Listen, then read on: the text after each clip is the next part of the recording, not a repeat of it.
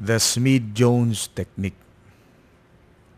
This technique is most useful for closing the midline abdominal wall incision.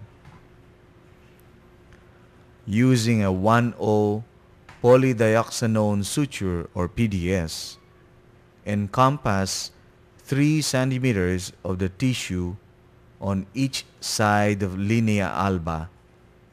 Then take a small bite at the linea alba about 5 millimeters in width on each side.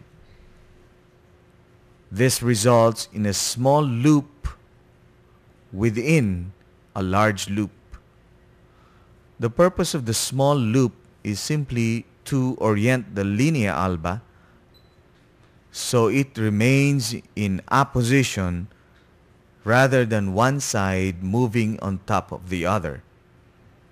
Place the small loop 5 to 10 millimeters below the main body of the suture to help eliminate the gap between the adjacent sutures.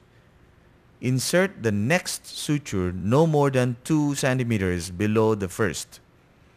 Large carved Ferguson needles are used for this purpose.